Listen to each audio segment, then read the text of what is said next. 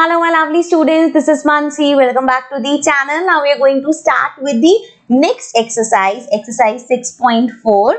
The first question we have is, let triangle ABC similar to triangle DEF and their areas be respectively 64 centimeter square and 121 centimeter square. If EF equals to 15.4 centimeter, find BC. So यहाँ पे पहली बात तो इस exercise में हमारे पास similar triangle के जो एरियाज हैं वो टॉपिक स्टार्ट हो रहा है। अब देखो हमें यहाँ पे दो ट्रायंगल्स दे रखे हैं, ड्रॉ कर लेते हैं। लेट्स सपोज एक ट्रायंगल हमारा हो गया ये वाला, इसका नेम दे देते हैं ABC। सिमिलरली दूसरा ट्रायंगल मेरा हो गया ये वाला which is DEF।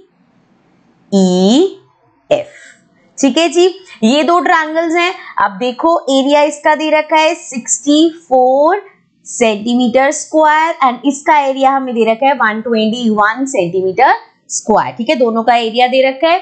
If EF equals to 15.4, अब ये मान लो ये आपको साइड दे दी है 15.4।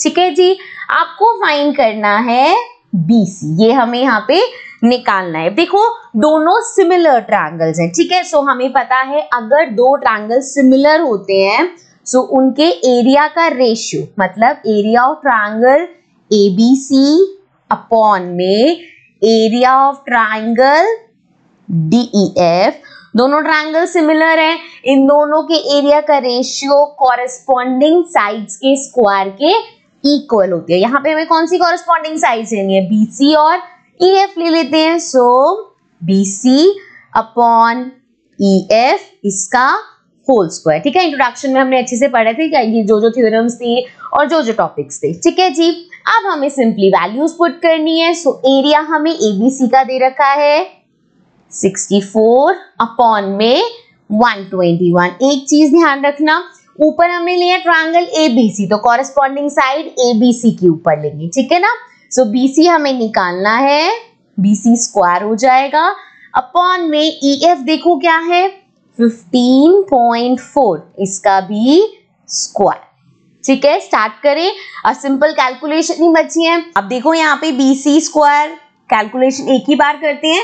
यहाँ पे 15.4 का स्क्वायर है, मतलब 15.4 इंटू 15.4। सो ये हो गया जी यहाँ पे हमारे पास 64 अपॉन 121, इधर डिवाइड हो रहा है, इधर आके मल्टीप्लाई होगा 15.4 इंटू, इसको भी हटा देते हैं, 15.4 इक्वल्स टू इधर बचेगा सिर्फ BC स्क्वायर। ठीक है जी, अब देखो किससे कट होगा ये 15, अभी पॉइंट हटाने की जरूरत नहीं है। 15.4 लो या 154 और 121 दोनों 11 के टेबल में आते हैं। सो यहाँ से किया, ये तो 11 का स्क्वायर ही होता है तो 11 आ जाएगा। इसे कट करेंगे, 11 1 जा 11 बचा 4, 11 4 जा 44 और पॉइंट था बीच में तो ये आ जाएगा 1.4। ठीक है, कैलकुलेशन जिस तरीके से भी चाहो आप कर सकते हो, कोई वो नहीं है कि जैसे मैंने किया है आपको पूरा इसका स्क्वायर करना है वो कर लो देन यहाँ लाना है, जैसे चाहो कैलकुलेशन सही होनी चाहिए बस। ठीक है जी, सो यहाँ से भी कट हो जाएगा, 11 1 जा 11 और ये आ जाएगा 1.4। क्लियर जी। अब हम यहाँ पे इसको मल्टीप्लाई करना पड़ेगा तो BC स्क्वायर हमारा इक्वल होगा 64 इंटू 1.4 इंटू 1.4। मल्टीप्लाई कर लेते हैं, 4 4 जा 16, 4 1 जा 4 प्लस 1 5, 1 से करेंगे तो ये 4 1 अगेन 6 देन 5 6 7 8 9 एंड 1 196 पॉइंट आएगा तो 1.96 हो जाएगा। अब इस 1.96 को हमें मल्टीप्लाई करना है 64 से, यहीं कर लेंगे, 6 4 जा 24, 9 4 जा 36, 37 38, सो ये हो गया जी 38, 4 1 जा 4, 5 6 7 एंड देन वी हैव, ऊपर वाले तो हटा देती हूँ मैं, सो 6 6 जा 36 and 6 into 9 is 54, 55, 56, 57. Then we have 6 1 6 7 8 9 10 11. So ये आ गया जी 4, then 6 12 13 14, 4 4 sorry 7 7 14 plus 1 15 2 1 और पॉइंट कितने से पहले लगना है 2 से, तो ये आ गया जी 125.44।